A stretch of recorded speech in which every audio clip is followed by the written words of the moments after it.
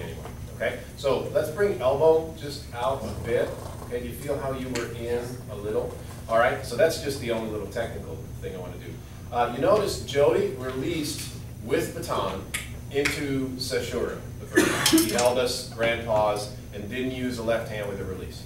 Totally fine, it worked just fine, right? I mean, they knew when to play, you felt pretty comfortable, I think. One note I always like to make about this point is if your plan is to make the release as Seshura, not the release as the prep, the left hand is a really useful tool for that because it really, in most cases, cannot be confused to be the preparatory gesture.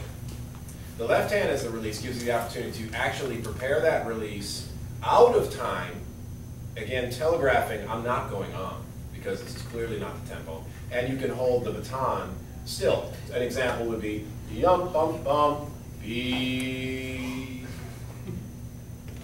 bum, bum, bum. If you want to be as clear as possible that we are not going on at the end of this note, I think in the general terms, this left hand with the stick remaining pretty motionless is the best way to do it.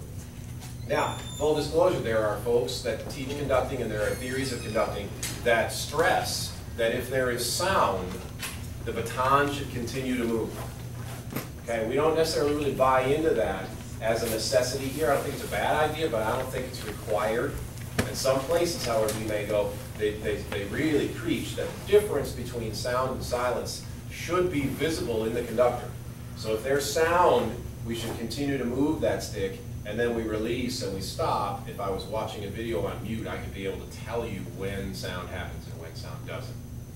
It's not something that we subscribe to very strongly here, but I want you to know that it's out there, okay? So if we went 1 and 2, 3, and I know we're not going to continue, this left hand is a nice, useful way to make that very, very, very obvious. We bring attention back to the baton by preparing in the same exact way that we started the music. Thanks, Joe.